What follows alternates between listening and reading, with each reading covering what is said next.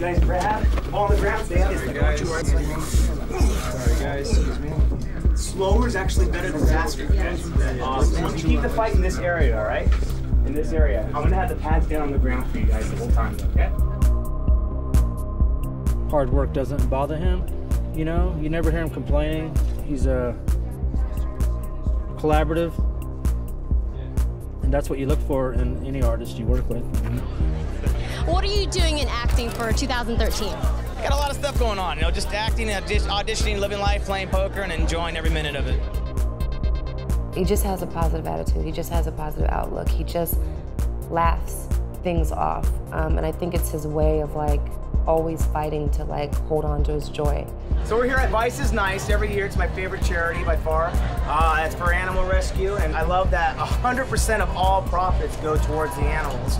I myself have a rescue, and it's by far one of the best parts of my life. He's been through a lot, and you know, to still carry a smile on his face and be the cheerful guy that you know today is just a blessing. So he has a hard shell. You know, and this sounds like super cliche, but he's like super loving. This is like my godmother in the poker world, but she's just one of my best friends. I love this woman, love her sense of humor. The only woman to final table the main event ever, still to this day. Poker is great. I love poker. I see people get mad and I just laugh. I go, why are you getting mad? Just shake it off. It could always be worse. No matter how bad it gets, it could absolutely always be worse. I think he's honest to a fault. And I think he loves life no matter what took place, and I think he doesn't hold grudges. He's got a pair of jacks. Give me your fucking money. When I met him, I feel like I'm home, you know what I'm saying? I feel like somebody's you just get used to him so quickly for some reason. I don't know why. He's been through a lot, you know. Life definitely hasn't been easy for him. I'm getting emotional. I feel like he puts up a front or tells jokes or tries to be the tough guy, but he's a sweetheart.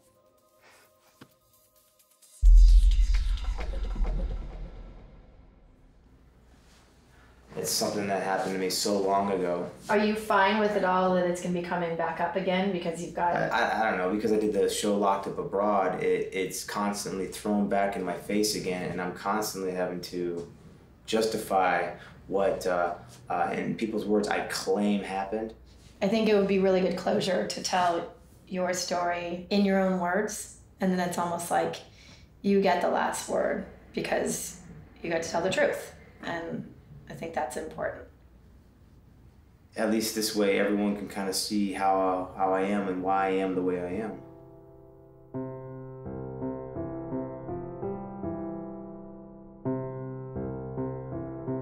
I'm the youngest of 6 boys, no sisters. Peter's my only full brother. When my mom met my dad, she had Peter and myself, but my dad and her just couldn't get along, and you know, she painted a really bad picture of my dad, so I didn't have a great relationship with my dad. Jeff and Michael were my mom's first 2 kids. They had it, I don't know, they had it kind of bad.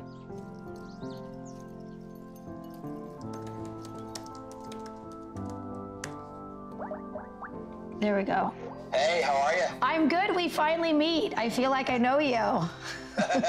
Okay, can you tell me your full name and your relationship to Erik? My name is Jeffrey Farneski, and I'm Erik's birth brother. I'm under Michael and above Peter, and then Erik's the youngest. I know you guys were kind of spread out, but if you can tell us what your relationship was like when you were kids. We actually didn't have one. Out of the children that Sherry, our mother, had, I was the only one placed up for adoption. So I actually found out about Erik when I was 18.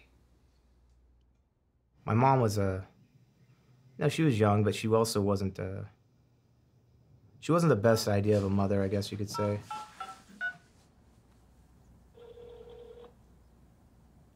Hello? Hi, Sherry?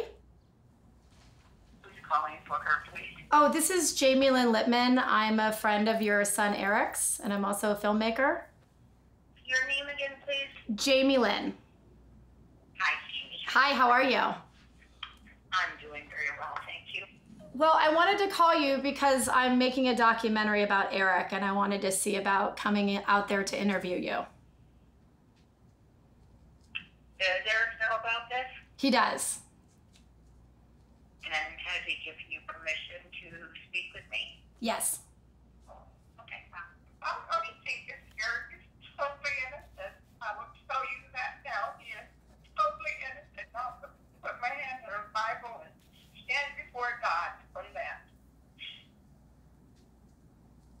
I won't do anything for you.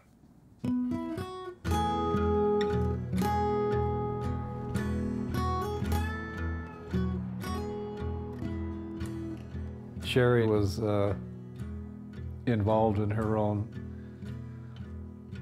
aspirations, and Erik kind of went and did his thing, and I was usually out in the garage.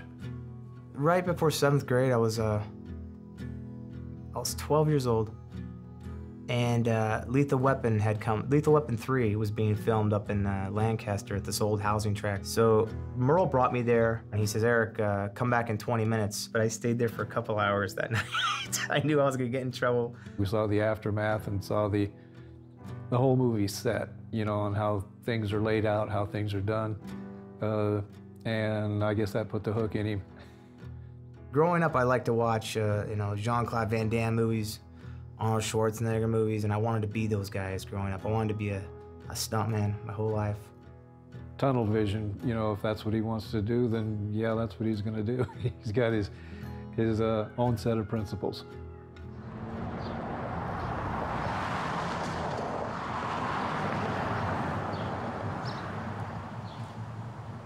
I was the kind of kid that you kept your kids away from. I was an asshole, I was a brat, I was a smart ass, and it's my mouth that got me into a lot of fights. I was not athletic or sports-wise, I was terrible. I tried basketball, I sat the bench. I didn't play football until I got into high school, but the only reason I wanted to play football, is because I like to hit.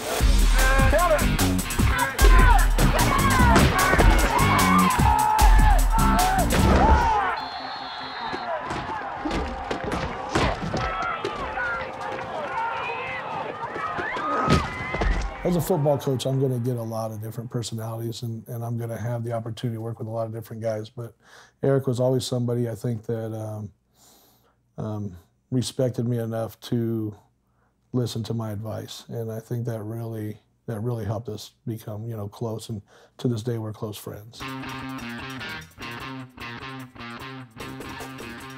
To this day, I hold a California record. It stood since 1996. Even though I played for a very small school, my record of the most tackles by a defensive end stands. I had 140 7 tackles. I wanted to play football, but I wanted to act and do stunts even more. And I was doing little shows when I was still in high school, but the second I turned 18, I moved out of the house and I tried to get down to Hollywood.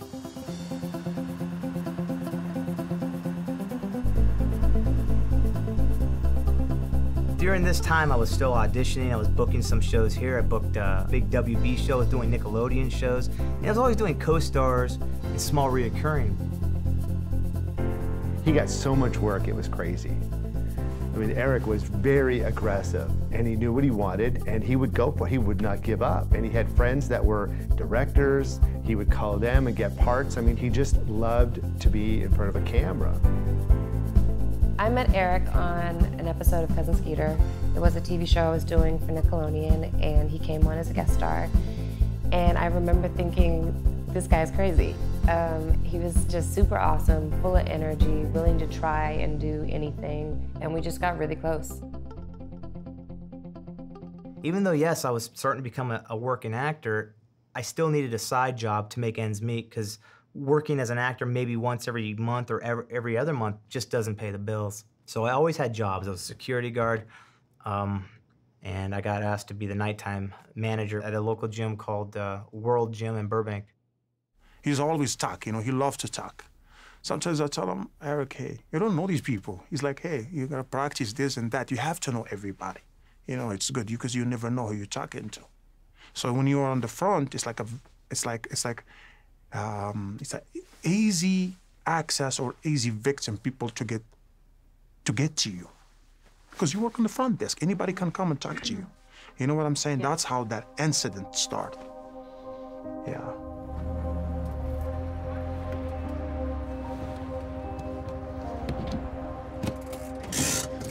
Wait, Erik, so let me ask you, when's the last time that you came here? 2005, I got asked to come here and show somebody the place. So it's now a new gym, correct? Like, it's not the same as it was before, but do the people that had worked there and the owners, did they know everything that happened? I haven't spoken to any of them since.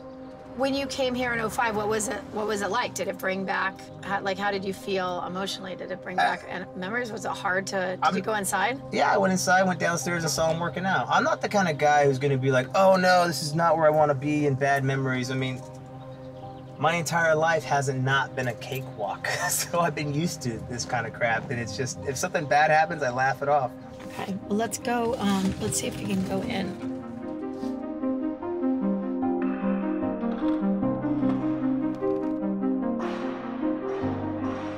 I became a personal trainer for a lot of the people that came in.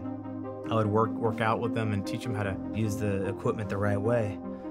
A guy named Ray Gazarian was an Armenian man in his mid-30s.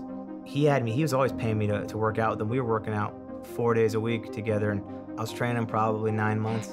We became very good friends. When you're friends, you're guys. You talk about everything. You talk about girls, you talk about, you know, the hot girls in the gym, you talk about stupid shit, movies, sports, and something that he had started trying to get me into, which several other people at the gym had been doing themselves, was he would have young people in their late teens, early 20s, travel around the world, importing expensive leather goods, and then paying them for it. And it sounded like a dream job. I'd never been out of the country. I'd only been to a couple different states. But it's all changed. This living here, it was, all the ellipticals were right here, and Ray would usually be right here watching the TVs. It wasn't him who told me about it first, though. It was Aura. It was another guy who was making these trips, another young guy who was making these trips who told me about it. I knew him for a long time before I finally went on a trip. And so I had a lot of questions. I asked a lot of questions.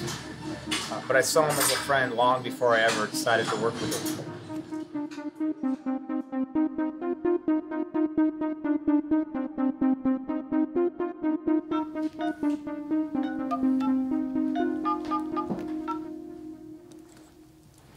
Well, hopefully he says yes. The person you have called is unavailable right now. Please try again later. So his phone's off. Is unavailable usually disconnected, or is that? It can be both. Sometimes it can be like they haven't paid their bill. Yeah, or... it might be a it just like a Go phone or something. I kind of, let me just call back to make sure that I did that right. You know, it sounded too good to be true. I'm like, is that all you guys are bringing? I said, why don't you just mail this stuff back? He says, if I have it mailed back, I have to pay a 55% import tax for them. By sending someone over, I save anywhere between $13,000 to $14,000. I'm like, well, what happens if they catch you with the leather goods? They're like, will you go to jail for that? He's like, no, it's just a fine. I wasn't convinced, though. So my mom put me in touch with one of her friends who worked for the FBI. And my question to him was, will I go to jail if I get caught doing this? He goes, no, you won't go to jail. It's frowned upon. They'll confiscate it and give you a fine. I said, you won't go to jail? I was like, no, it's like a jaywalking ticket. That's how he explained it to me. And that made my decision. He came over to my mom's house and he was getting ready to go to Turkey. And he was super excited because he's an adventurous person. And he was like, dude, I got this job. Like, I can totally, like, I'm importing leathers and I get to travel and everything's paid for and it's just awesome. And, you know, we were kids, so we didn't think anything. So we just thought like, wow, this is amazing. And he's like, you want to come? And I'm like, hell yeah, I want to come. At the time I was working, so I couldn't go, but I remember just being really excited for him that he had found this other job besides working at the gym.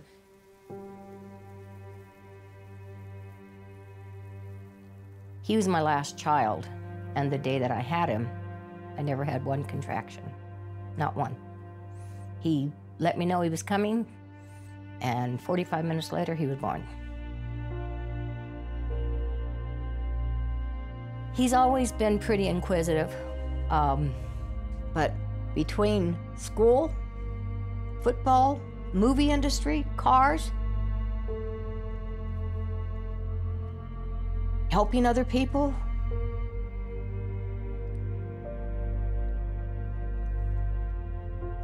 I think I overprotected him. I wished I had let him go out and learn the world. But I didn't want him to get hurt. So he was right picking for wolf in sheep's clothing. You never think something like this could ever happen to anyone. It only happens in the movies. It doesn't happen to people in real life. But I learned the hard way that this stuff does happen, and it would cost me more than I could ever imagine. I would go to jail for a crime I didn't commit, and I would come out a murderer.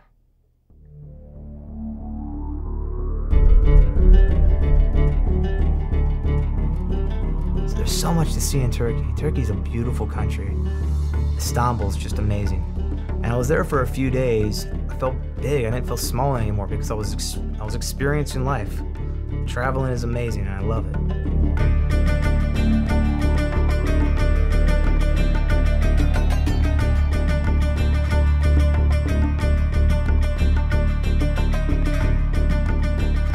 Now, when I landed in Stockholm, they had a drug sniffing dog sniffing everyone's bags. The dog pulled me out, but it wasn't just pulling me out. It was pulling people out at random.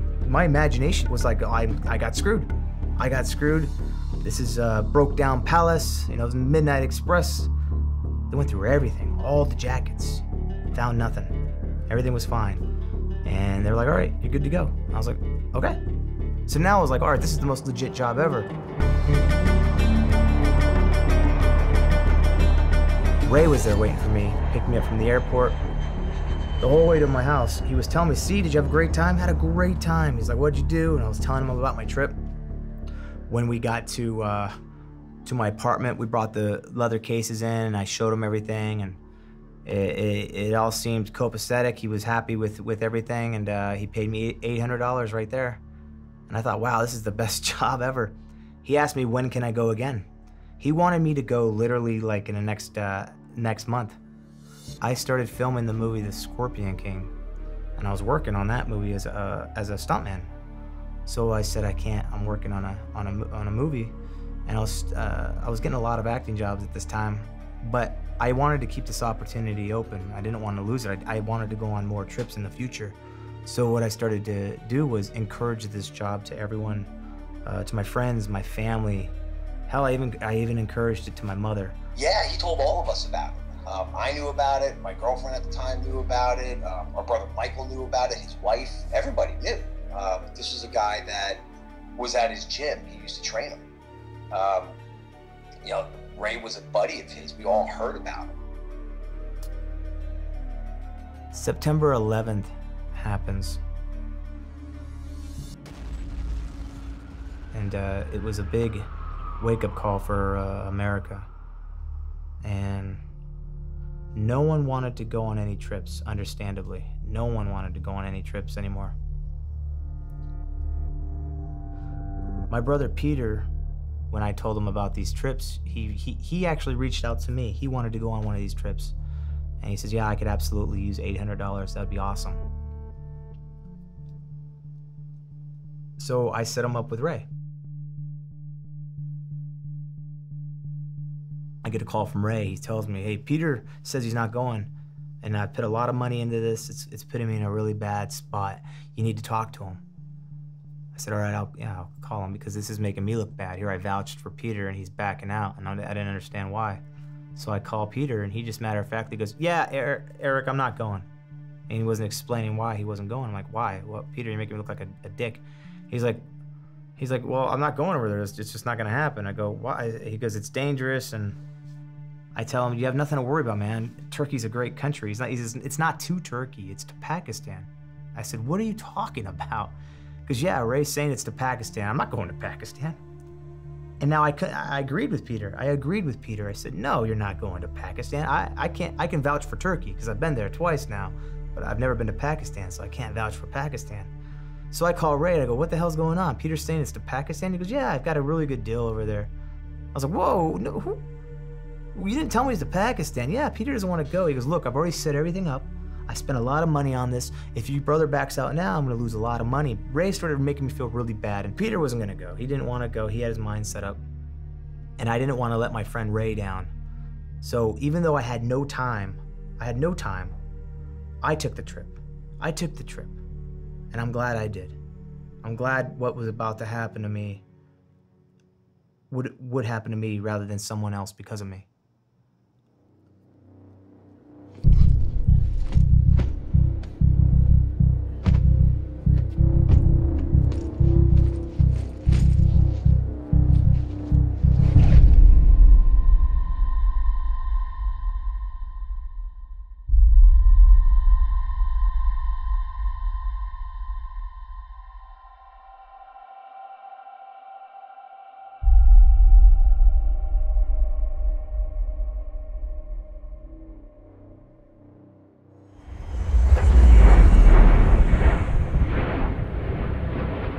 Walk out of the airport to where, you know, all the visitors are, and there's a guy there with a napkin that has my name written on it. He says to me right then and there, he goes, hey man, Ray messed up. I go, what do you mean he messed up? He goes, you were supposed to come to Karachi. I go, okay, where's that? Karachi's 8 hours drive south of Islamabad. I'm in Islamabad, and Karachi is, you know, a couple hour flight from Islamabad. So I said, what does that mean? It goes, means that we gotta go down there. I go, am I coming with you? Like, no, we're gonna put you up in a hotel up here. And first off, they're telling me, by the way, you don't wanna leave the hotel. I'm like, why? They said, because they don't like Westerners here. I'm like, what? First off, don't tell me that, because I'm not staying in a room for a week. That's not an option. And I decided to do what I do. I put on my jogging shorts, my backpack and my tank top, and I went jogging through the streets of Islamabad.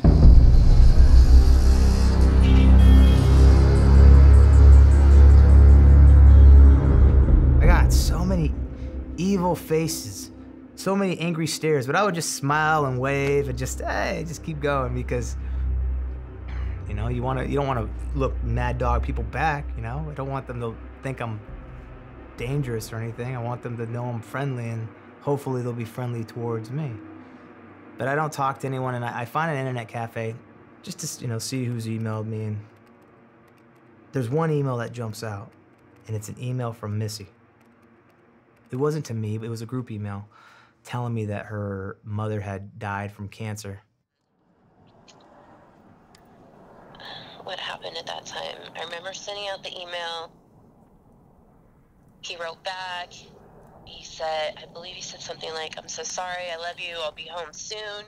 And when he had sent you that email, was there, I think on his end, the hope of him coming back and maybe restarting that again or seeing where this could go? Yeah, that was definitely something that was on the table at that point. Missy was my motivation in life for so many different things. She was the reason I worked out harder, the reason I studied longer, the reason I wanted to be very successful as an actor, just so I could be on her radar. That night I go back to the hotel. I can't wait to get on the flight. I have an early morning flight. It's around 6 a.m. I get a call from downstairs that one of the guys are here to pick me up, and they want me to come downstairs. That's not how it's ever worked in Turkey, though. They'd always, come upstairs, let me go through everything. I have to grade it. Guy brings up one suitcase, only one suitcase. So I call Ray. I call Ray immediately from the hotel, and I say, hey, Ray, is this right? I tell him it's one suitcase, it's 7 pieces. He goes, yeah, that's right. It's a first trip. We want to see how it goes. Instead of being concerned, I'm actually kind of happy. I'm like, cool, I don't have to carry all this luggage anymore. I'm not gonna have to pay money at the airport because it's not that heavy. So I'm kind of relieved, like, all right, cool, it's just one suitcase, at least that's nice. And I take the suitcase and I take my bag, get up to the line for international departures, and I'm probably 6 inches taller than the next person. Pakistani people are very tiny.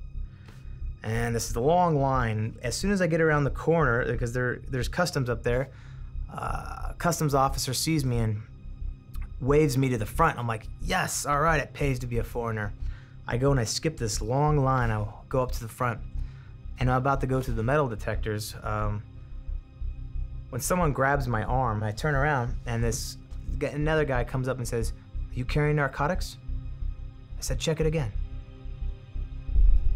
Takes the suitcase, only my suitcase, not my backpack, not my bag. Opens it up and throws all the leather jackets and clothes onto the floor. Now I'm pissed. I'm like, whoa, well, that's what I'm here for. What the fuck? Takes the suitcase, goes to another room, goes someplace else. I start folding up all the clothes and everything, and a guard takes me, asks me to follow him. I follow him while I'm folding up all this stuff. He comes back into the room, followed by a guard who's in uniform, holding two thin-sealed patches, and he says, what is this?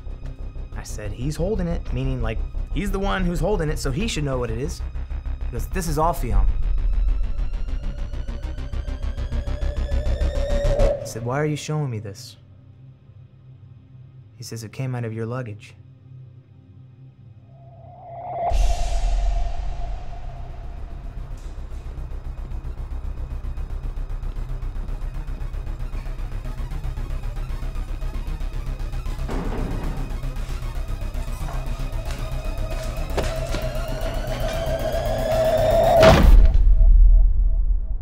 I got a phone call from the American Embassy in Islamabad, Pakistan, saying that my son Erik had been arrested for drug smuggling. And he was facing death by hanging. And I'm going, no. We Americans are so innocent, so naive, so protected. And I'm going, no. Here, I got this number. It's Ray Gazarian. He hired him, I just...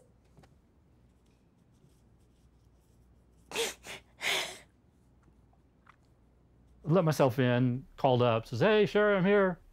Go in, I see all these maps. I'm Pakistan, Afghanistan. And she comes down, says, what do you think of that? I says, what do I think?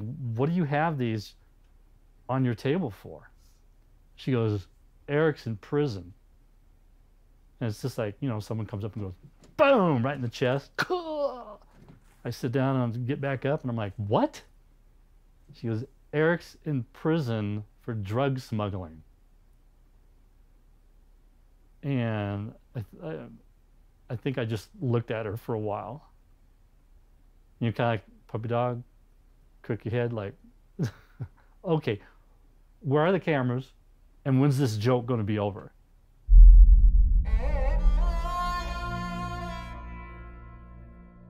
I got hit in the head by a rifle and I got dragged off to a customs lockup.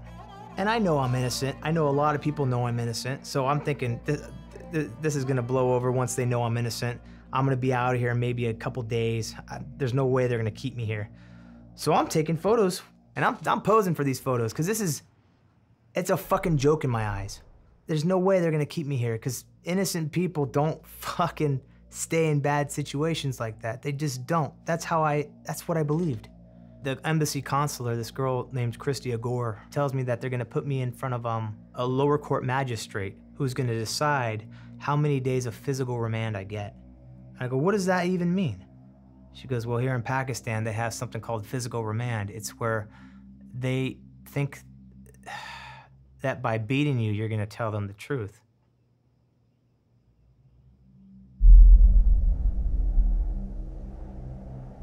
The customs police came and got me and took me in a vehicle to another part of town, maybe only 20, 30 minutes away. Christy comes forward and starts talking to the judge in Urdu. So as we're walking away, she's telling me quickly what happened. I go, what happened? She goes, the judge wanted 10 days. I got you 3.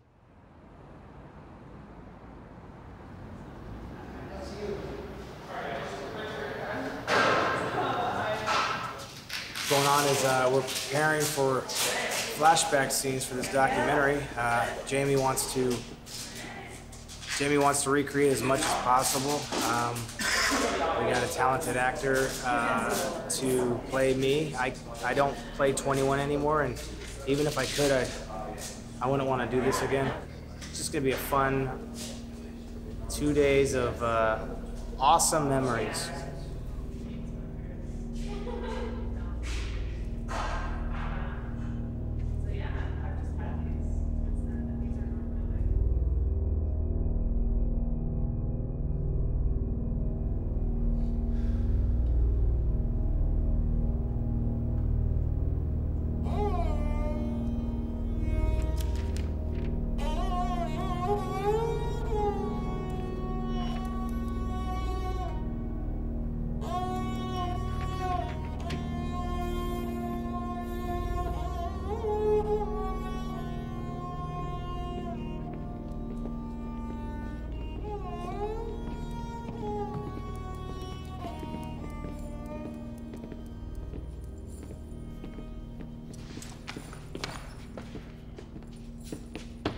السلام عليكم.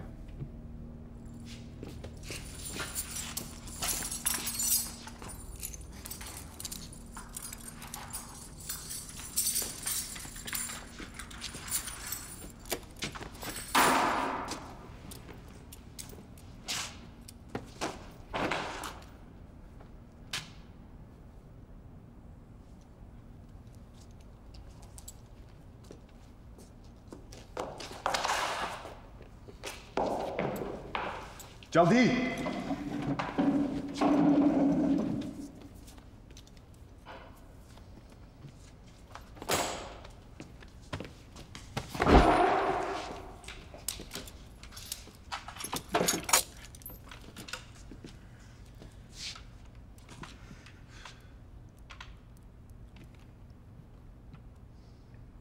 What's your name?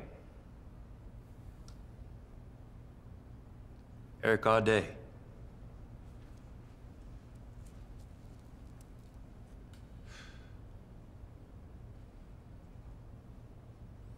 And how old are you, Mr. Audé? 21. Where are you from? America. You do know that I've been asked these questions already, right? And what is it that you do in America? I'm an actor. Actor? Hollywood.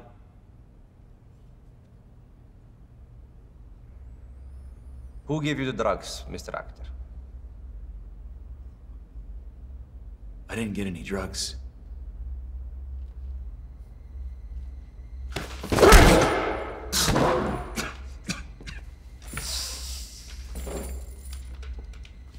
Again. Who gave you the drugs? Nobody. I didn't get any drugs.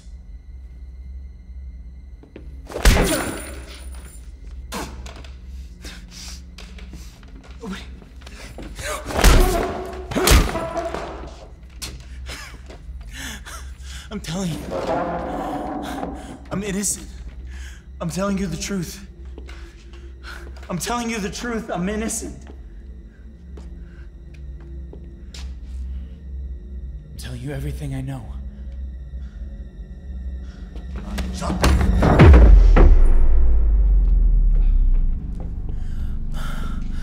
I'm telling you, I'm innocent.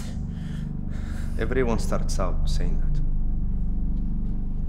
So, Mr. Audé, where did you buy the drugs from? I didn't get any drugs. I'm telling you the truth.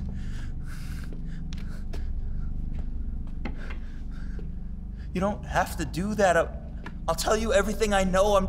I've told you everything. There's nothing else for me to say. I'm telling you the truth. Please, I'm telling you the truth. Please. Please.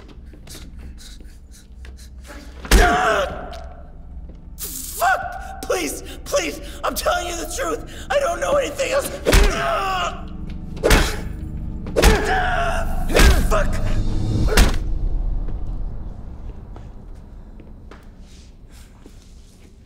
I need you to listen to me. This guy sent me here to pick up some leather goods for him and bring them back. That's all I know. I don't know anything about any drugs. I swear to you. I swear to God.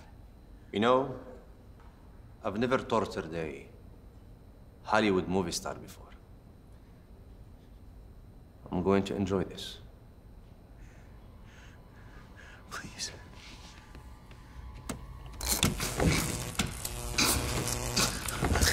Who gave you the drugs? Give me names, numbers, phone numbers, address. Ray Gazarian. Gazarian, what does he live? I don't know, okay? Los Angeles. I need a name in Pakistan, an address, a phone number. I don't have the hotel. How did he look like? Was he tall, short? He looked fucking Pakistani. Give me a phone number. I don't.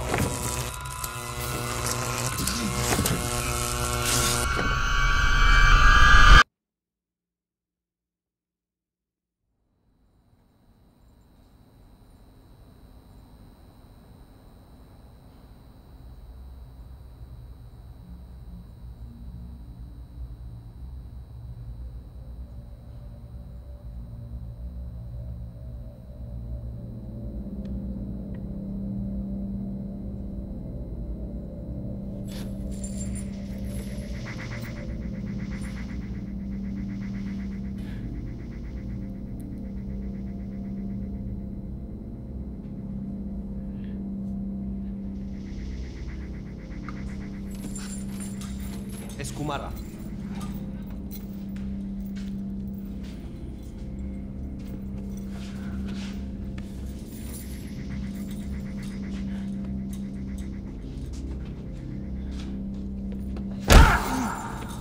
Bonjour. Bonjour. America, huh?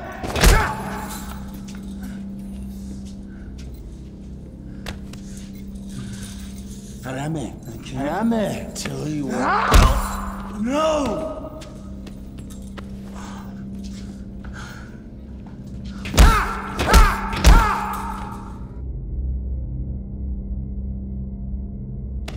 Chalo maza de teja. Nietzsche.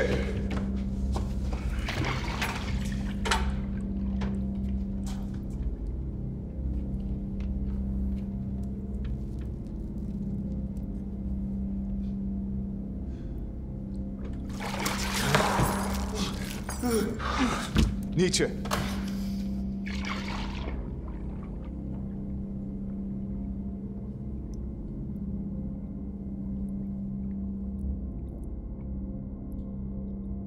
Because I'm innocent, I had no right answers for them.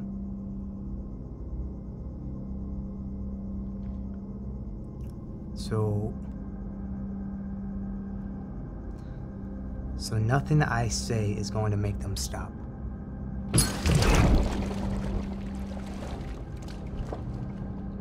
That sick son of a bitch upstairs, who some of us call God, it's like he's been preparing me my whole life for this situation. Just months before, the show Fear Factor had come out, and the first episode I ever watched, the person who won $50,000 won because he could hold his breath for 1 minute and 13 seconds. After I saw that episode, I said, you know what, I'm gonna go get myself on Fear Factor. And so I would practice at night to hold my breath. I would hold my breath when I got in the shower, when I was at a stoplight, before I went to bed. And I got it to where I could hold my breath almost 3 minutes. Now here I am being dunked by these guys, and they're keeping me under at least a minute, minute and a half. And I didn't want them to know how easy it was for me. But I'm thinking to myself, wow, had I not seen that damn show, I would be in a lot of trouble right now.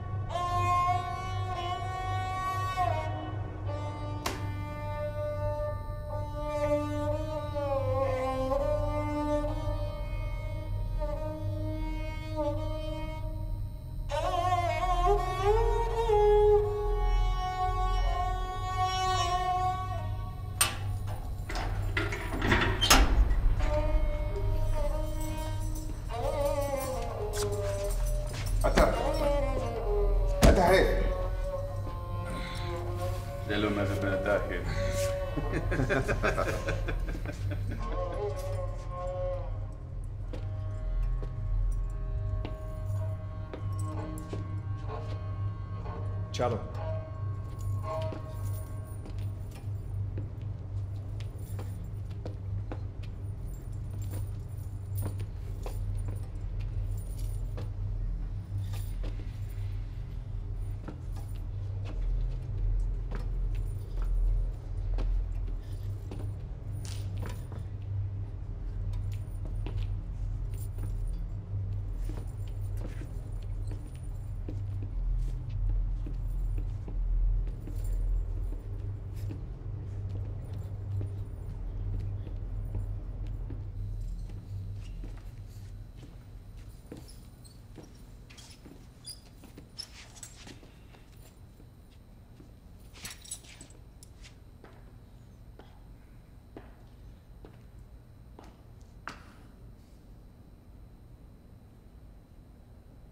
Do you have anything you wish to tell me?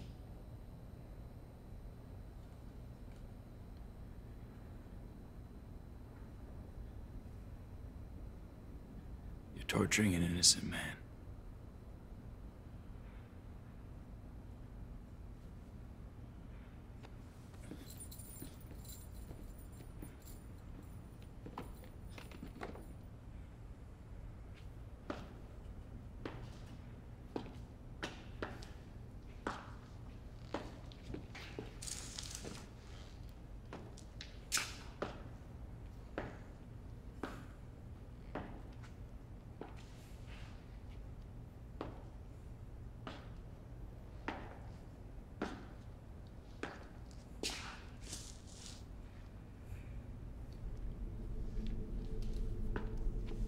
Hollywood.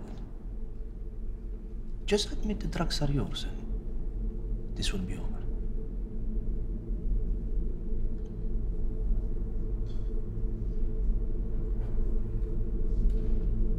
No. Erik had the physique, he had the discipline, he had the pain tolerance. Because of Erik's bus accident, he learned to deal with pain, because Erik lives in pain every day. I was run over by a school bus. I was 8 years old, and the two back rear tires ran over my pelvis. It shattered my pelvis like a glass jar. I wouldn't be able to walk again for a couple years. When I got home from the hospital, I had the worst kidney pains. I started feeling bad for being such a nuisance to everyone when I screamed because they couldn't do anything for me. So I would start to force myself to scream in silence. He got the beatings on the hand where his hands are like permanently broken. I know he said he got beatings on the feet, has scars all over his feet. I wouldn't have lasted. I know that. I don't know. I mean, I just remember feeling just like, just feeling really empty, you know, and saying, you know, how the hell? I mean, what do you do? I remember thinking like, you know, like that can't be possible. Like my understanding of other countries at that time, it was like textbook or what you see in the news. You don't see it happening to someone that you know. It's just unbelievable what goes on. You don't think this shit really happens. You watch a movie and you're like, wow, that's a bad scene, but this shit really happens. And it happened to me. I was getting tortured. I got tortured. And it, you know, it's painful, but it's more emotionally painful than physically. It is. And I hate thinking about it.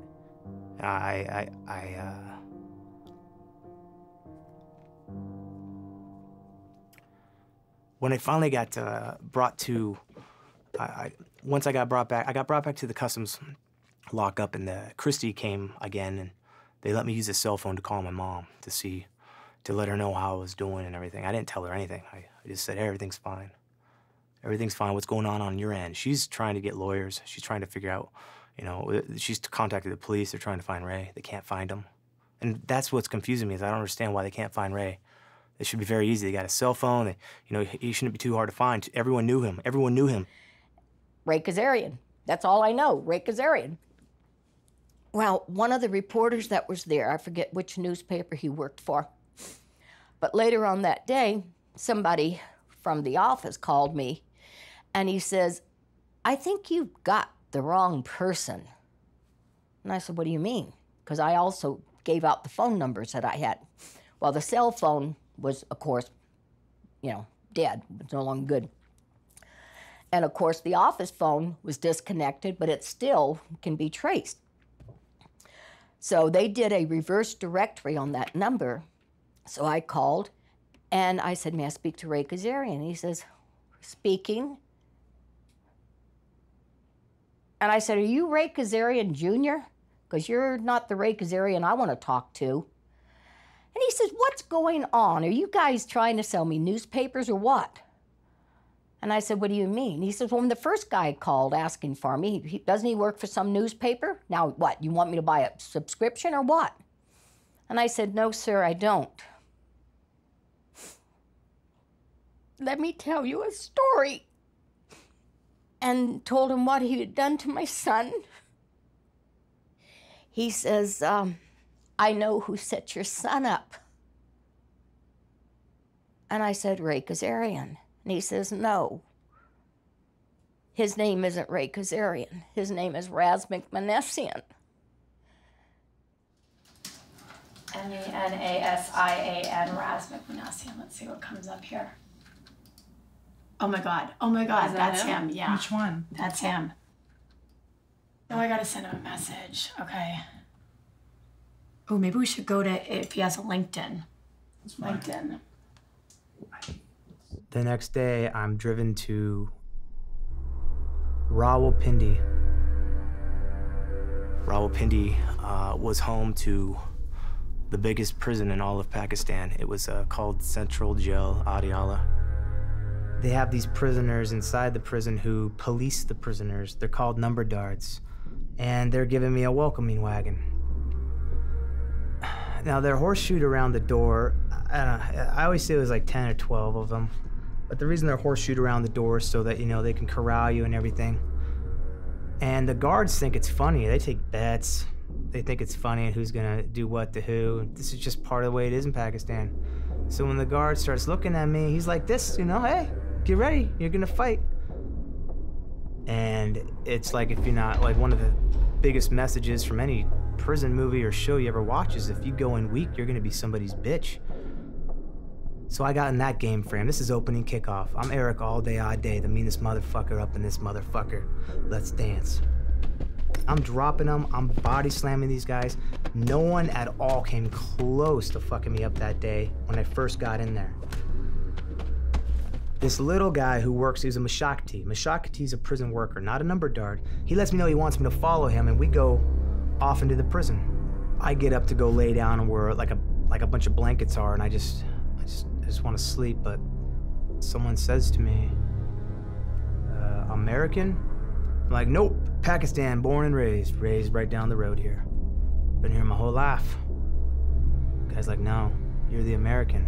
Shows me the front page of a newspaper article, and sure enough, there's my dickhead ass, and I was smiling for the cameras. So now I'm in another fight, and this time I'm getting my ass handed to me. I'm losing this fight. There's just too many. And this guy was on my back, like just scratching me off, that I threw him off the balcony onto a crowd below. I threw him onto a crowd. And well, the guards ran up to the stairs and started baton charging and hitting me with their batons. I got dragged to a place in prison called Kasuri.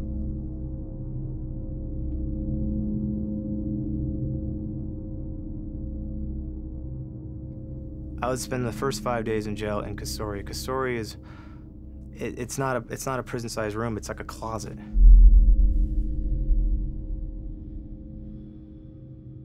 Once a day, every day, I would have the bottom of my feet beat. I would spend the total of 132 days of the 3 years that I would remain in this prison in that room. The longest I spent in Kasuri in a row was 8 weeks. The things that you think about when you're in Kasuri are, you start to learn how to remember things you thought you forgot. You know, how you took shortcuts home from school when you were a kid, or I made up songs. I relived scenarios in my life. I watched movies in my head. I thought about the days I'd get out and get my hands around Ray's neck. I thought about Missy a lot. You know, whatever. You just think. It's all you can do. In the beginning, there was a lot of high hopes for, you know, him coming home and us being able to have a relationship and a lot of different things happening, and you just couldn't have anticipated things happening the way that they did. I don't think anyone can. Mm-hmm. And were you aware of what was happening to him while he was in the prison and the torture? And Erik didn't tell me a lot. I think he just didn't want to worry me, and he'd tell his mom not to tell me things, but Sherry would tell me some stuff anyway, so I was aware to a point. I don't think I ever had the full picture of it at that time, but Erik always tried to paint a happier picture for me. I did not know the extent of what he was experiencing when he first got there, and I think that was a conscious choice for him not to share it with me, because me being upset or crying on the phone was not going to help him needing to hear positivity and hope and someone to have a positive outlook and tell him, like, dude, you're coming back. Like, we all know it. We're all believing it. I'll see you soon. I couldn't be in general population because some asshole put a 5,000 rupee bounty on my head. And when someone ever asked me, hey, what's your life worth? I know exactly what my life's worth. My life is worth $87. So my job was to keep his spirits up, keep him fed, keep him alive, keep the news media on him, because as long as I could keep his name out there, Pakistan was not about to do anything to him because the world was watching. She was a wreck. Yeah, she wanted to go over there and get him out, but of course you can't. But she just would call, you know, the senator and people that she thought could help him get out. We would do walks to try to get him out. She had yard sales to collect money, to send him money, because he needed money and food to, you know, to buy. And I know that she just would do anything to get her son out of that prison. A superintendent came to the prison and said, hey, the safest place for us to put this guy is on death row. I got put in my own cell on death row, which is a luxury. Having your own cell is a luxury. And there's no beds. You sleep on the floor. You have one squat toilet. You wipe your ass with your hand and then wash your hand off. There's no toilet paper. That's how it is. And these rooms are covered with cockroaches. They're covered with mosquitoes, spiders. The elements are there for the wind to come in sideways and dust going in. When it rains, the cells fill up and rats will start to swim around. The first few months were really terrible because I was hungry, I was starving. I'm literally twice the size of everyone around me, and I was getting the same amount of food as all of them. So I was always hungry, and if you want to eat more, you have to have money and buy from the outside cantinas or bribe the guards to go out and get it for you. But I have no way to communicate other than literally from like the first few weeks, I started realizing that I need to understand these people because no one's able to understand me. What I would do is I would tear pieces of paper into sections and fold them up, and I would start writing the words in Urdu and the way that they're written, the way they sound, and I was learning anywhere from 20 to 40 words a day. Because he was somebody that could just pick up a book and teach himself, and I think that helped him too. Other people started to respect him more when he learned their language.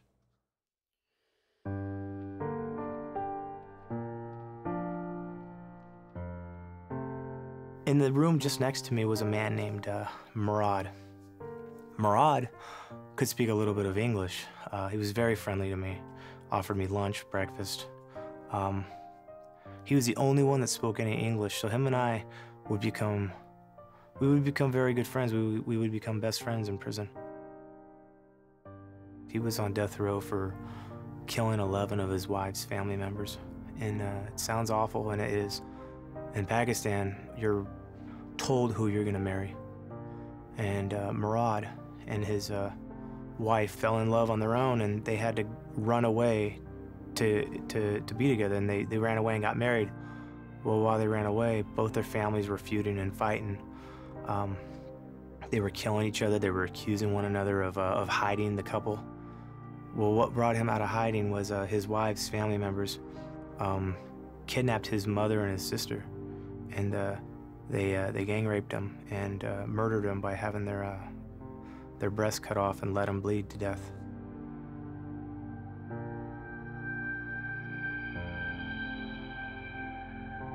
So Murad ambushed his wife's family members, killing 11 of them. But in jail, he wasn't, you know, he was very kind to me. And he introduced me to the game of Texas Hold'em poker. The first time I ever picked up a hand of poker was on death row in Pakistan.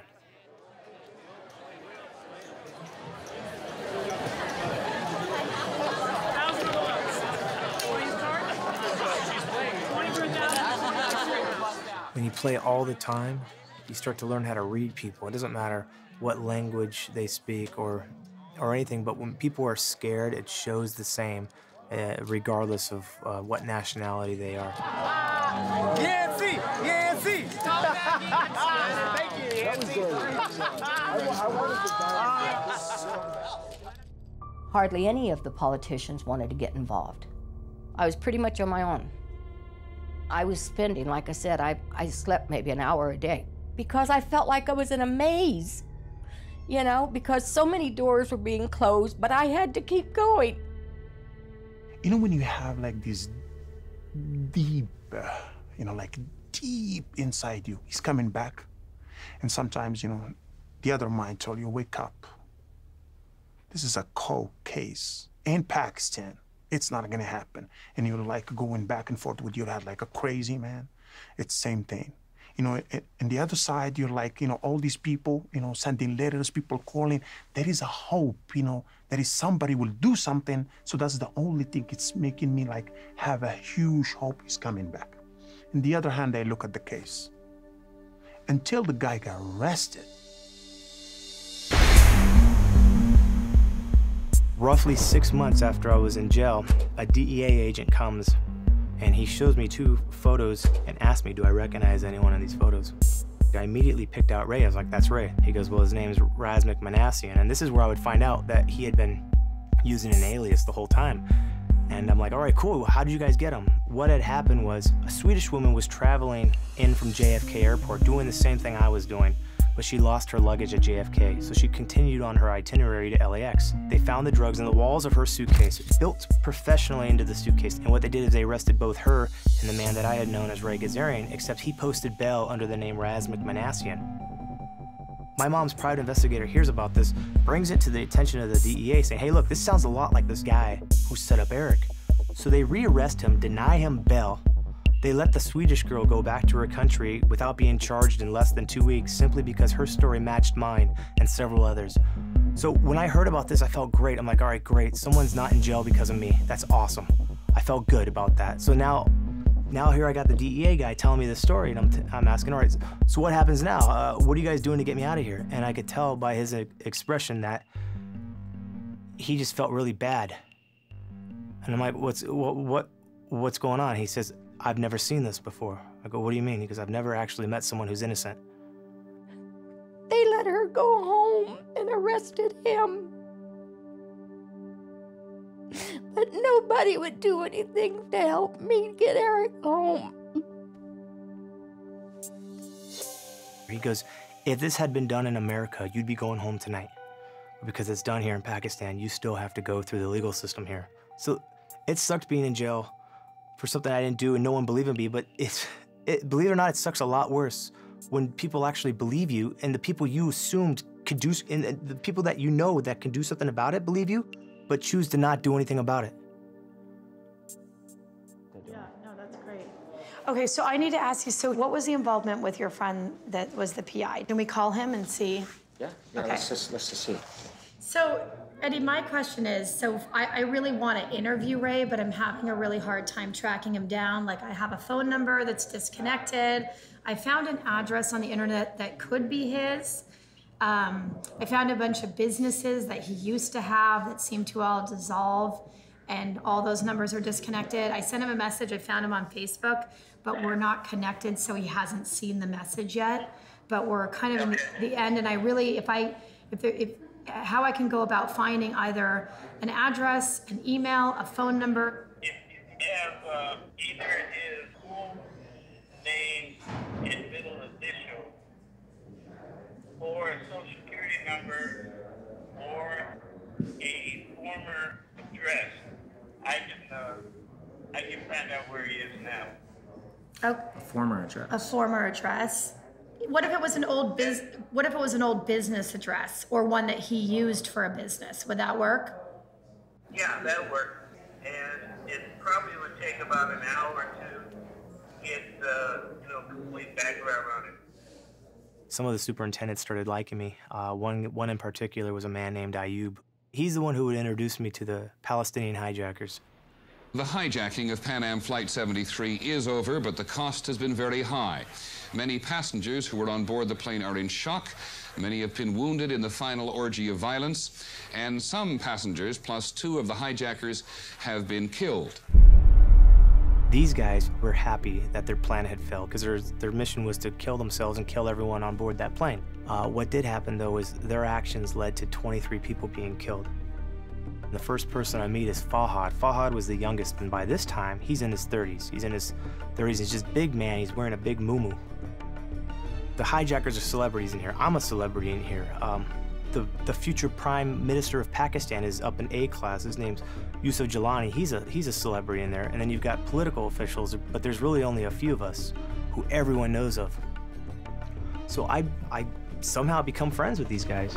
They order, like, they make food for us. We sit around, we drink Pepsi and some sweet dish that they just happen to have, and their rooms are really nice, actually. Like, There's carpet on the floor. They prayed, they ate food, and they tried to get through each day as easily as possible. When I got moved 9.5 months later from death row to 2-cell, I was able to socialize with these guys more, go have breakfast and lunch with them, and swap books over the wall. But one thing that the hijackers had, which is a big deal, is they had connections with the guard. The guards wouldn't search the room. The hijackers were left alone, and they had a lot of clout. They had something that I definitely needed.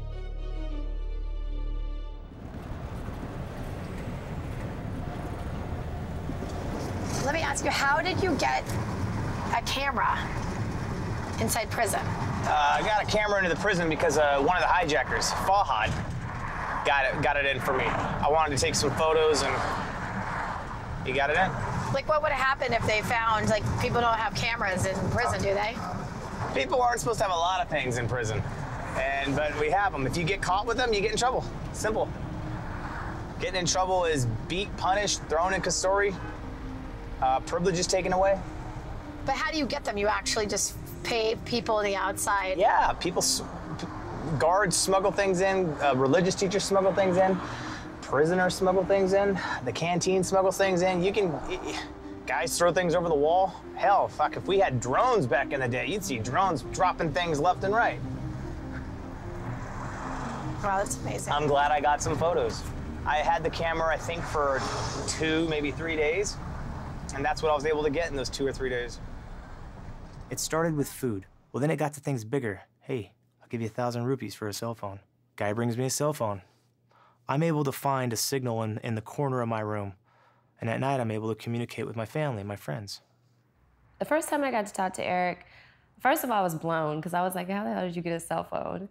And then at the same token, I was like, of course, it's you, it's Erik, you know? And we talked about how he had made friends with some people in there. We talked about initially how it was super, super, super hard, kind of being the American, so to speak.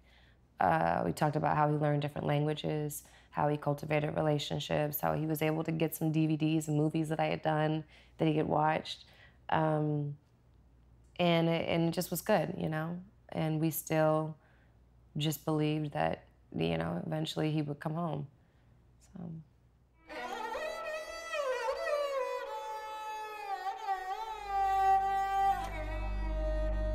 During this whole time, I'm still learning the language. I'm still learning Urdu. And I'm also trying to work on my case. I'd finally gotten a lawyer who was just a piece of shit lawyer to agree to take my case for $2,000, which is still 5 times more than anyone else would have paid, but it's a lot less than what a lot of lawyers were asking me for. And I would go back and forth to court so many times, and nothing would happen. Either the judge wouldn't show up, the prosecutor wouldn't show up, my own lawyer wouldn't show up. What we needed for the courts is we needed Raz McManessian to sign a statement stating that he never told Erik about the drugs, and that might do some, you know, do some good. Well, I had found out where he lived. I found out he had 2 kids. And I'm not a vindictive woman, but I was fighting for my son. I wrote him a letter, and I told him how Erik couldn't believe that his friend Ray would do this to him. I mean, Ray was his friend. He was just in shock. And I wrote in there how Erik was being starved and tortured and beaten. And, you know, I said, he can't believe you would do this to him. And then I went on and I said how, you know, maybe if he would confess, that maybe, you know, the courts would look at that and grant Erik clemency. Then I went one step further, and I'm ashamed of it, but I had to do it. I said, I know you're surprised that we found you, because we know you as Ray Gazarian. But now that I know you're Raz McManessian, what would you do if somebody was going to hurt your son or daughter? Think about it.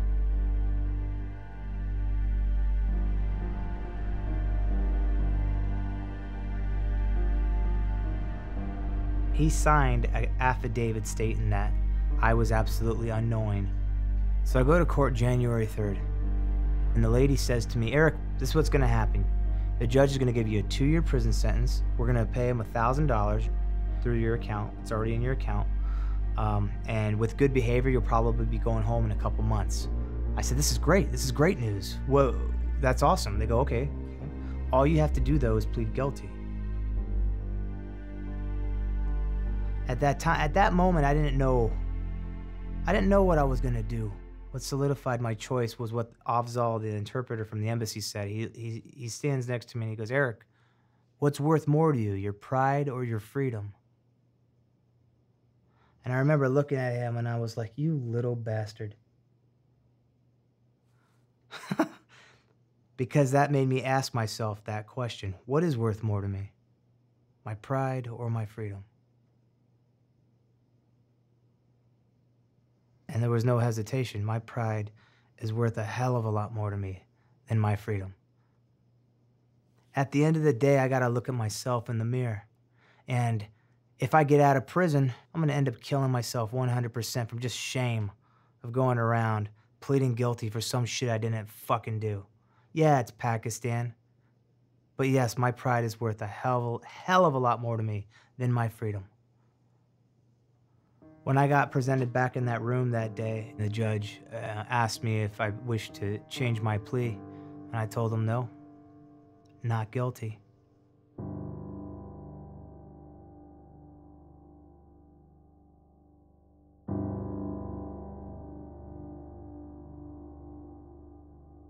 I went into Erik's room and I opened his closet.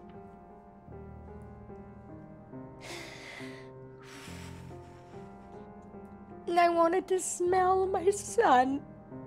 And I held all his clothes and there wasn't any smell. And I didn't know I had collapsed to the floor. And I heard this animal howling. Then you could tell the animal was in pain. I mean, absolute pain. And I realized it was me.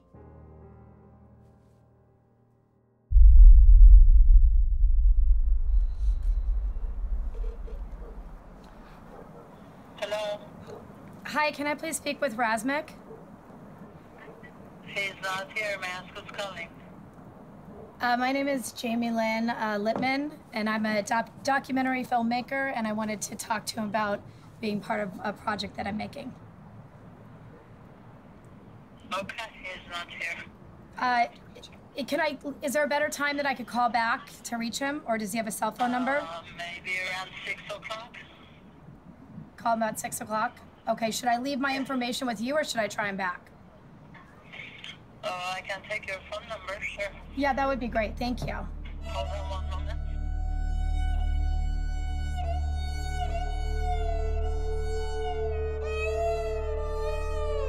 The very next morning, I went and called my mom. And I said, Mom, look, I already know what I'm gonna do for the high court. And I tried to tell her my plan for the high court, and she had already cut me off. She said that she already had a lawyer lined up for me, that this guy was one of the best. He came highly recommended. She was so confident over the phone. I said, I gave her my blessing. Go ahead, go with this guy. Originally, my mother told me that he took the case pro bono. A couple months go by, and I finally asked my mom. I go, Mom, what's going on with my case?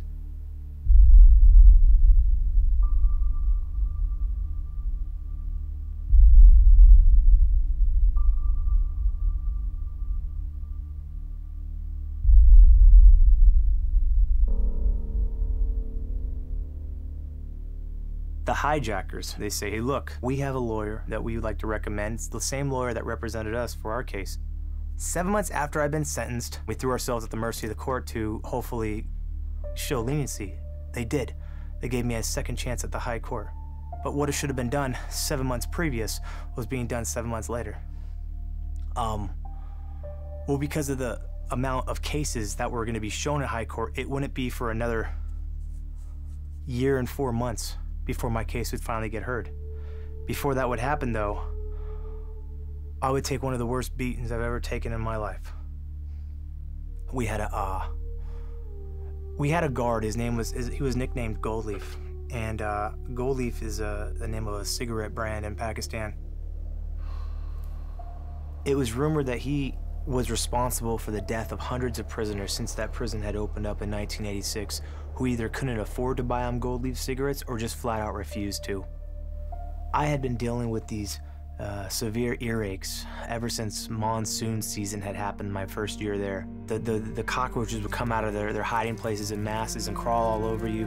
You would get mosquitoes biting every open inch of you. And you would sleep in the water. And I would literally think about suicide all the time because of my ears, not because of being in this situation or being alone or being sad or feeling sorry for myself, but because I was in so much pain that I thought, hey, if I kill myself, it would be humane. Well, Goldleaf, he calls America a bunch of female dogs, and then he says to me, give me 500 rupees. But I'm in so much damn pain, I just don't want to be fucked with by this guy. So I tell him in his own language, I say, hey, we may all be dogs, but you're a little bitch. And he didn't like that at all. He didn't like that at all. So he fumbles with his keys and goes to open the cell door. And when he came in, I mean, this guy's like 5'3". He goes in to hit me with his cane, and I grabbed him and started punching him with his own hand. And then I just lost it. I was in so much pain, I just wanted to die. At least this way it wasn't gonna be suicide, but I was gonna make these guys earn it. So that day I absolutely planned on dying. I had a couple of my ribs broken, my left shoulder was collapsed, my left eye was just closed up. They held out my hand and broke each one of my fingers one by one. And when they started on my left hand, I got one of my fingers. And when they were about to move on to my other finger, the superintendent finally showed up and asked what the hell was going on. And I heard Goldleaf say that they found drugs on me, that I attacked them. And I understood all this, and I told them in their own language, Goldleaf's lying. I said, they're stealing money from me, they're starving, I'm gonna die. And he comes over and he sees me and I'm on the ground and he says, you understand Urdu? I said, yes, sir. And he says, what happened? So I get up and I'm holding my hand because my fingers are all fucking jacked. I tell him that Goldleaf wanted 500 rupees from me, and I told him to go to hell. And then I told him about some of the beatings I'd taken because for money and how they'd steal it from me, and he believed me.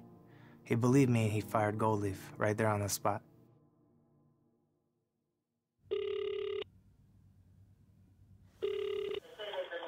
Hello?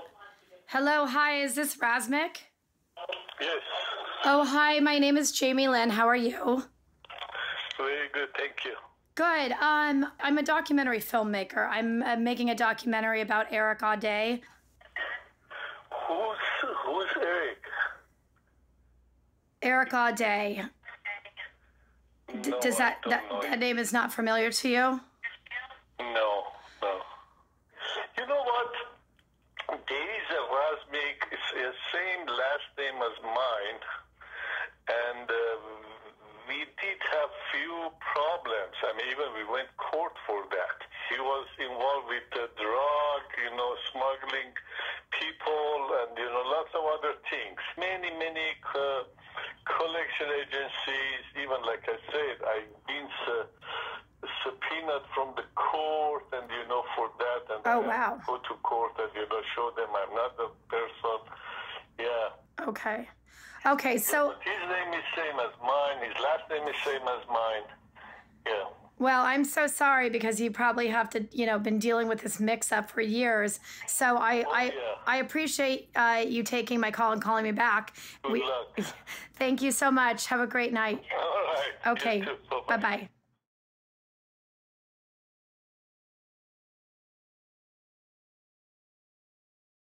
I started cleaning up the place, because I figured, hey, if I'm gonna be here, then I might as well make it look nice. And so I started fixing this ugly yard up, and it was one afternoon that I was working just behind our cells, and there's this long path with like all these weeds and a couple trees that I had been growing and just random flowers along a border that I had made.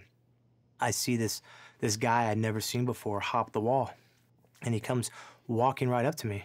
Well, not really walking at first, but he gets up and starts he does a little jog. I don't understand what's going on, but as he's running towards me, I can see in his eyes that there's something wrong here. So I stand up And I get ready, and sure enough, he's got a knife in his hand and tries to stab me, so I hit him with a rock.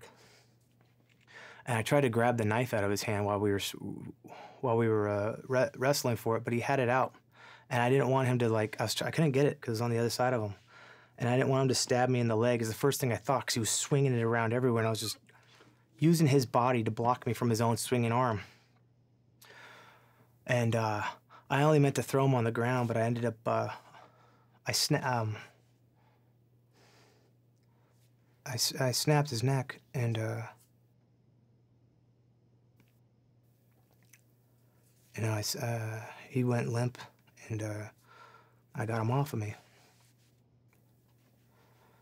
And I just killed a man in jail. I didn't.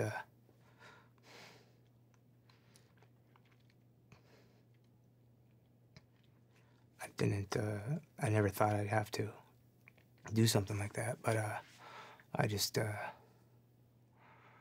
I got away from him, and I was crying, and I couldn't control my crying because I wasn't crying because I was just, you know, you go to jail for shit, for one thing, and now this is way worse.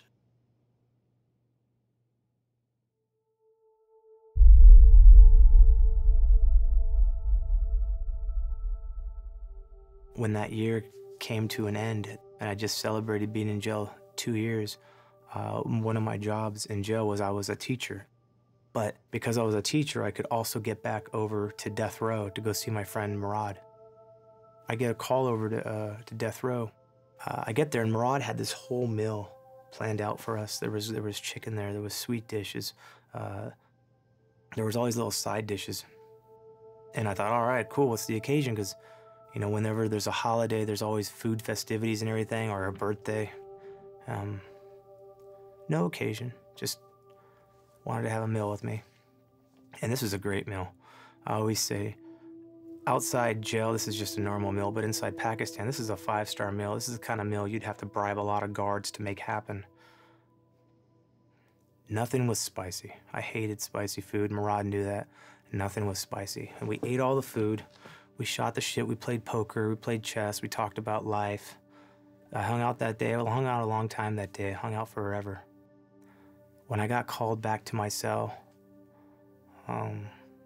later on that day, I told Murad, hey, I'll see you next week. He says, Inshallah. Inshallah means God willing. It's a normal saying in Pakistan.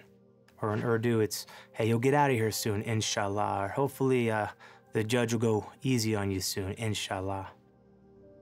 I'll see you next week, Inshallah. And the next morning, he was hung. He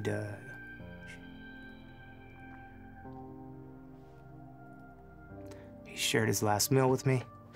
He had it prepared so that I'd enjoy it, not him. And he didn't tell me.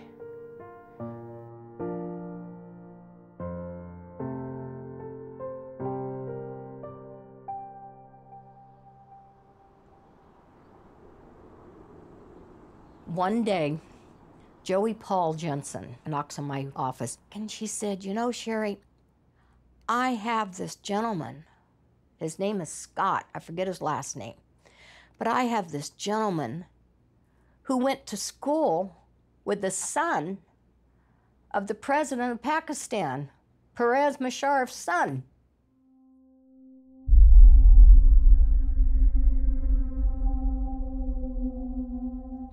Mr. Musharraf says to me, so what is it you would like me to do?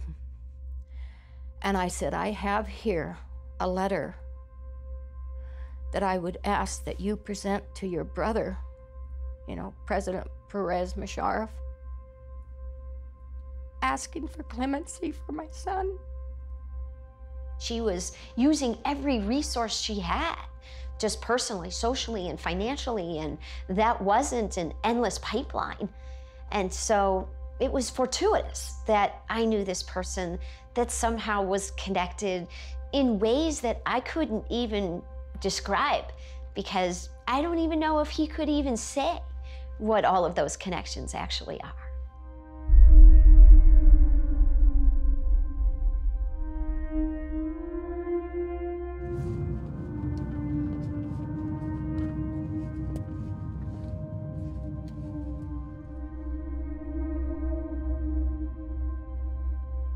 My foundation, the Richardson Center for Global Engagement, specializes in trying to secure the release of prisoners of conscience, prisoners of war from foreign countries, from dictatorships.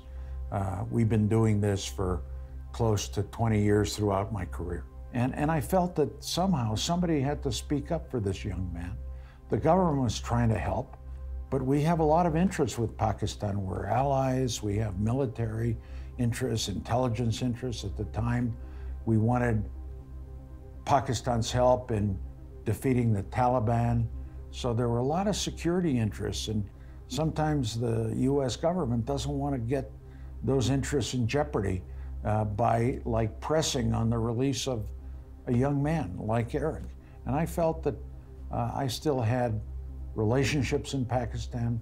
I'd been there many times.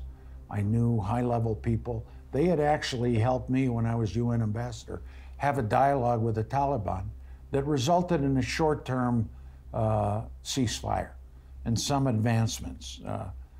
And so I knew enough of the leaders there that I got involved.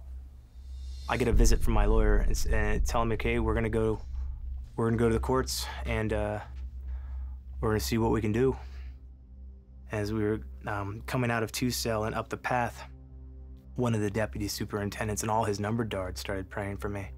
And literally, as I was walking up to the front of the prison, all the, the gardeners and different prisoners were, in unison, just giving me a nice little blessing. And I thought to myself, wow, this changed. When I came in here, I came in swinging, and here I was with potentially good news about to be given to me. I might be leaving soon, and here's everyone whose attitudes had all changed towards me. It felt good. I appreciated that, but also I didn't want to get my hopes up. I kept telling myself, Erik, if it's bad news and you have to end up being here for 7 years, you can do it. Everything's gonna be fine. You've made a good life for yourself here. And I always remind myself it could always be worse. I just didn't want to get my hopes up, and as I went into the front office and down a hallway, I started questioning myself. What if, though? What if? What if? And I go around the corner towards the superintendent's office, and it was the prison doctor who came around the corner, and he was crying. He says, Erik, you're going home. And I was like, thank you.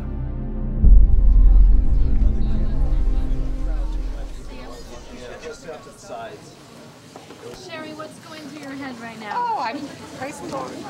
I'm just trying to hold myself together. I can't believe it's really happening. In a hole, guys. In a hole. Got the hole. Got the hole.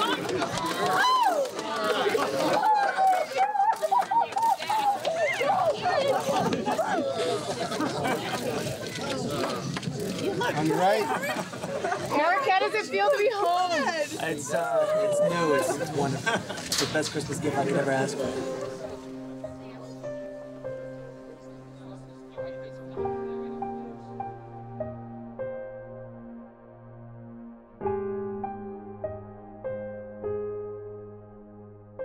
In that moment when I saw him, it was emotional. Usually I don't cry. I'm a military guy. I don't, but it was rough. So when I saw him, I just cried.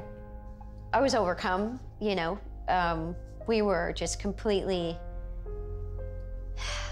our breath was taken away to be able to see him in person.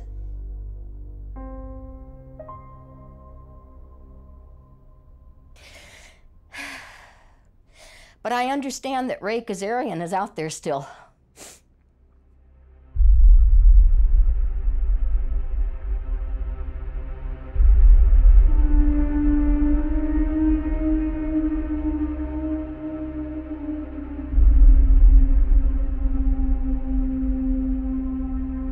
If Ray was sitting here right now, honestly, I don't even know what I would say. I'd be absolutely disgusted. I think he's a horrible person that was never punished for what he did to Erik. I think he's heartless. And I think it's really sad that he got away with what he got away with. And he hurt a lot of people.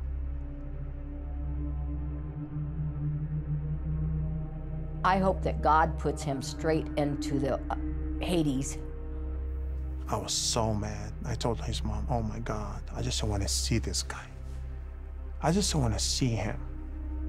Have you ever seen him since? Oh my God, never, ever. I saw him from the gym before the incident. After that, never. If I saw that guy, I would let him go with one choke. I'll be honest with you, until they take me to jail. Because he was sneaky, and he was an asshole from the beginning. He was planning to take that person to prison. Lorna and I, the private investigator found the information, and so we called him, and we spoke to, what was it, Lorna, his girlfriend or something, his wife? She said she would take the number and call back. So then I missed an 818 number, so then I call him back, and everything he said, I have it all recorded, was, to me, legitimized that this definitely isn't him, and that the PI, like, this is who they found before.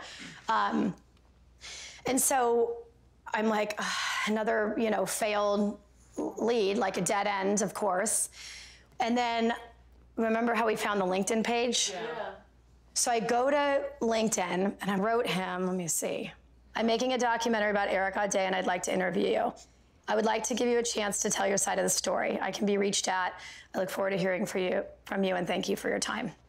So then, shortly after, I keep, checking the message because you can see when it's seen, and then I see that it's seen, and now his profile is not available, and he's completely deleted himself from LinkedIn, and so he clearly read my message, and he does not want to be found, and he doesn't want to be part of this. And the reason he doesn't want to be part of this is because the judgment, the civil suit that Erik had against him, he owes him money, so he wants to stay hidden.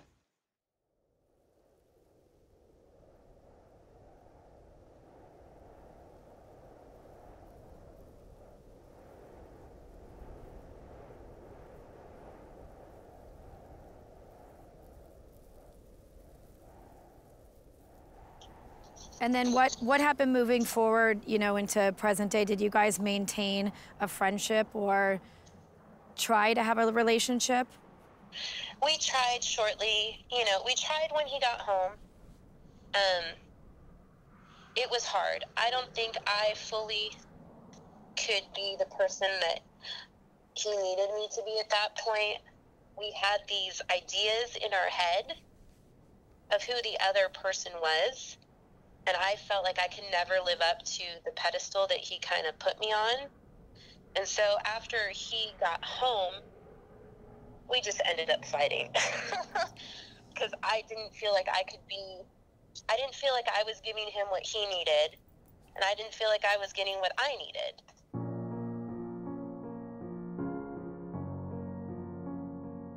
My first couple of days back, I wanted to get my life back together.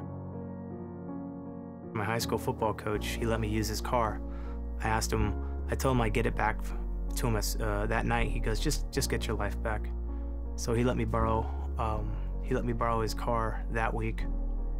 And Simo took me out for lunch, he paid for it. I had no money in my pocket, nothing. And when I was getting back in my car, Simo took $100 out, and he tried to give it to me, and I didn't want to take it. I wouldn't have taken it either, but he was such a massive man. He was able to put it in my pocket and force me into my car and close the door. And I needed that $100. He knew I needed it. But I saw a sign off the freeway that said Hollywood Park Casino. So I thought, you know what, I'll kill some time just until traffic winds down, and I'll see what I can do with $50. I stay there all night, and I leave with $2,600 in my pocket. Poker just happened to be my life raft to get my life back together. He bounced back really quickly because he made that a determination for himself. It was a traumatic experience while he was there, but Now he's making the best of a bad situation. I'm just like really inspired by him, that someone can go through that and still come back the way that he has. To see him come back and pick up where he left off, like it was nothing. And, you know, that's admirable. You know, I have the utmost respect for him and love for him.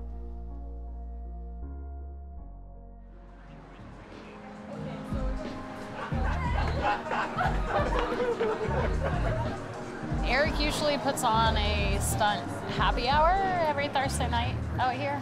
This guy is like has the heart of a diamond and gold combined. Extremely friendly, extremely kind. Made sure to introduce me to everybody. And the kind of stunt work I do, normally I don't interact with guys that look like him. So I was a little nervous coming in, and he's a really friendly guy, and I've come to these things ever since, and built up a real good friendship with the guy. He's awesome. You would never know something that traumatic happened to him. And he's definitely not bitter guy, quite the opposite. Outgoing, non-filtered, and just, he's awesome. Yeah, you couldn't see that history off of him at all.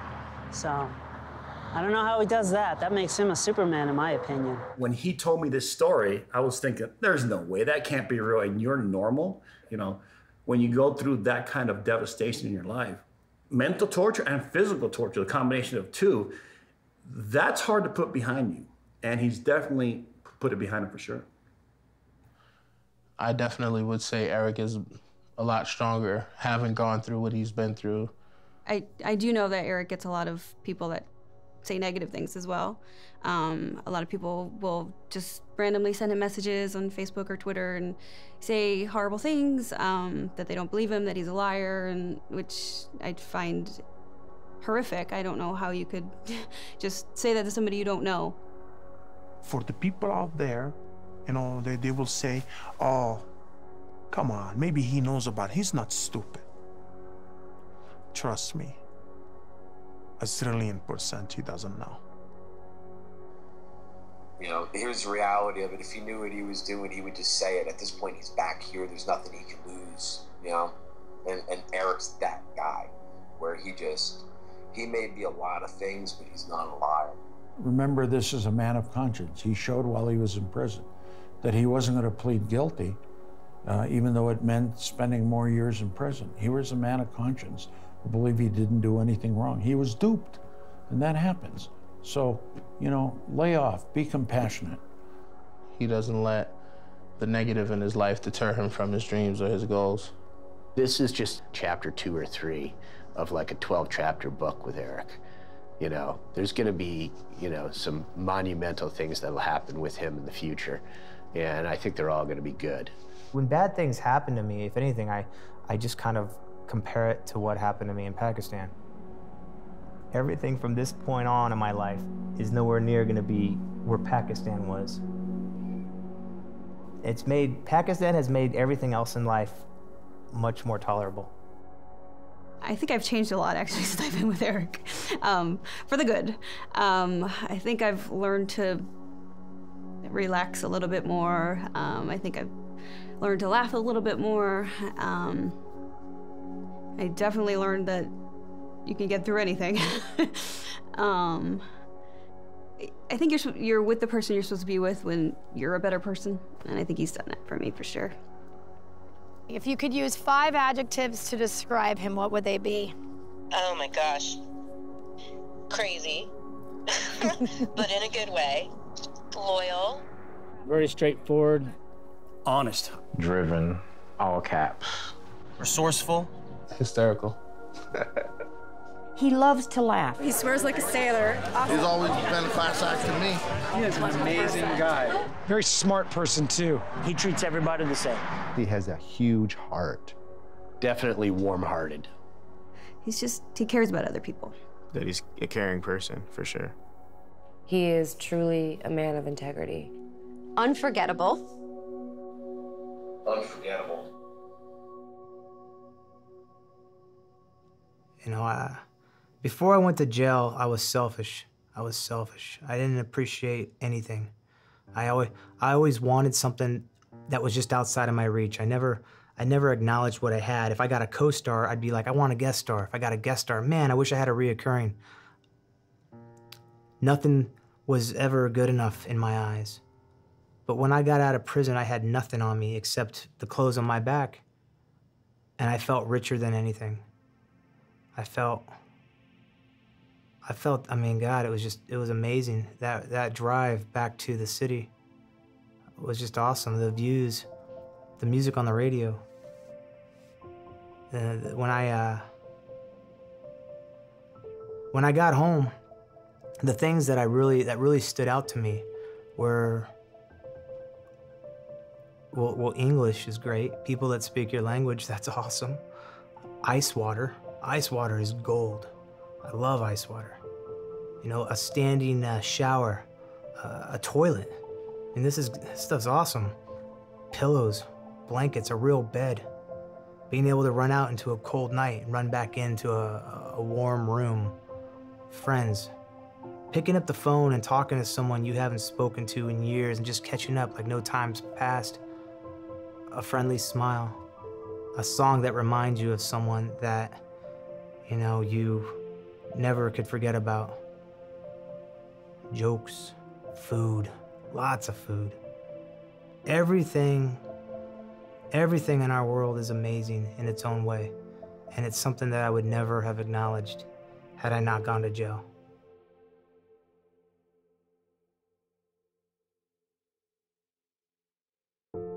This year I've opened up my 8th restaurant.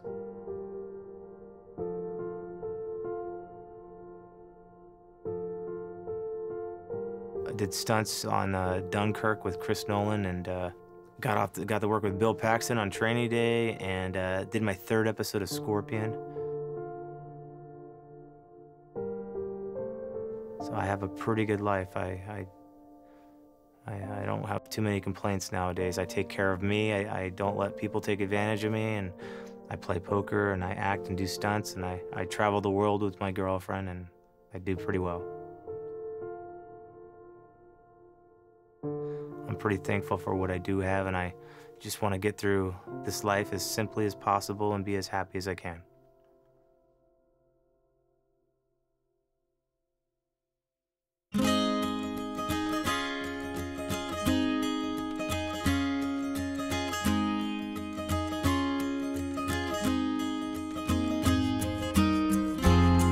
It's a brand new day. The sun is shining. It's a brand new day. For the first time in such a long, long time, I know I'll be okay.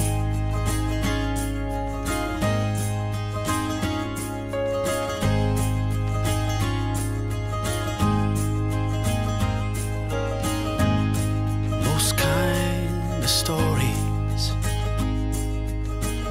save the best part for last, and most stories have a hero who finds you. Make your past your past. Yeah, you make your past your past. It's a brand new day. The sun is shining, it's a brand